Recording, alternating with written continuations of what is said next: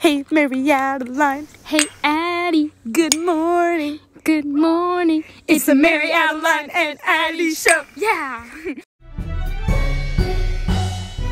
Good morning, Bluestone.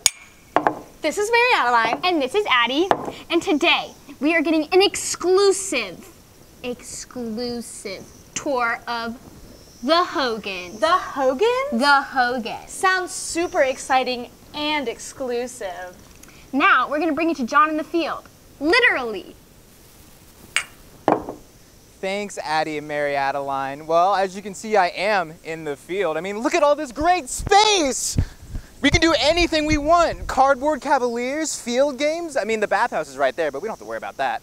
Now, follow me to the great pavilion here in the field.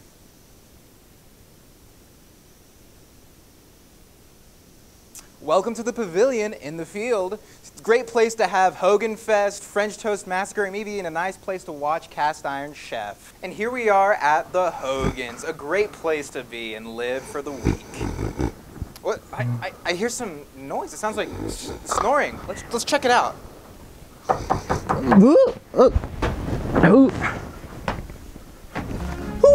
Who's messing with? Who's out in my house? Who are you? Who are you? I'm the man who lives in the woods. We thought this place was empty. Do you see a house? In fact, multiple houses, a fire pit. People live here, at least sometimes. I mean, we got all the Hogan spice you can imagine out here. Why would I not want to live out here? That is true, sir. We've got infinite room for improvement. All this open space. Why don't you leave me alone for a little bit? I'm gonna go back to sleep. Sir, I am a reporter. I do need to do my job. I need to finish doing a report on the Hogan. You want to report on the Hogans? Yeah. Why didn't you say so? Come on in, come on in. All right. Come on. Hey, so does this look okay? The lighting fine? Yeah, I think the lighting's good. I think it's pretty okay. Sweet. So now you can see my lovely abode. So this is where you live pretty much all the time? Pretty much year round for me. You know, I get some other folks in here, some friends, week at a time. We got about 6 spaces for beds here. Some folks like to do the hammocks off of these bad boys. Oh yeah? You could pack like sardines in here, but plenty of room for just one even. Nice little sleeping space. And I see you got plenty of storage. Plenty of storage. I can be laying here. Need water in the middle of the night. Right here. Bugs bothering me. Right here. Light. Right here. And sometimes you get some little furry friends in the empty ones. Very nice, very nice. Yeah, it's just about perfect, at least for a guy like me who is really at home out here. But I think one of my real questions is, what do you eat around here? Well, I'm glad you asked. I usually don't eat in here. Right down there is my lovely fire pit if you'd like to go. Let's go.